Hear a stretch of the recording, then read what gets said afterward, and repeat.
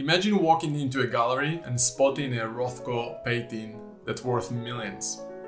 And right next to it, you have a regular orange stamp painting that maybe a kid created.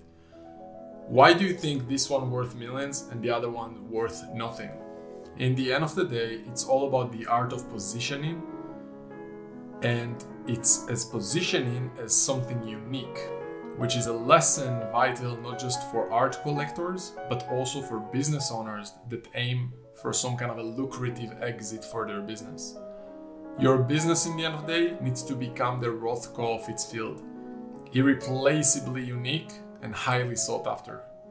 So what can you do to evaluate what sets your business apart, then amplify it?